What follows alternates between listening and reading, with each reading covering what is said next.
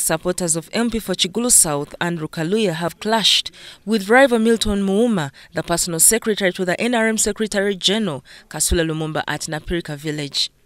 Kaluya, who was in company of over 300 supporters, had just addressed people at Napirika village, Nakalama sub-county, but was confronted just moments later by supporters of his rival, Milton Muuma. They accused Muuma of holding a rally contrary to the regulations that stop the spread of COVID-19.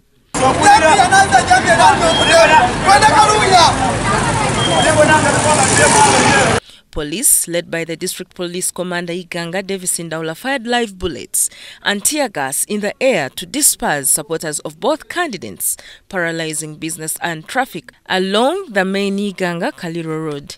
The supporters later regrouped in Iganga municipality and hurled stones at police, forcing it to fire live bullets. The Member of Parliament Chigulu South constituency, Andrew Kaluya, who later rushed to Iganga Central Police Station to record a statement, but was detained. Even in the presence of police, tulikwenda justice bwabanga baliko bati Kaluya ave mu Napirika ni Muuma aveyo bwabanga bagemye emotoka dange neda Muuma badigemye.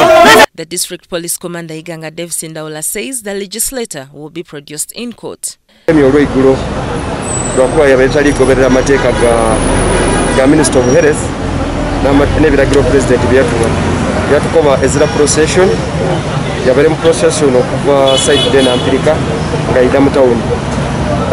Tumugeme tulinaye tulitegeka fayiro tumutwale mu kooti.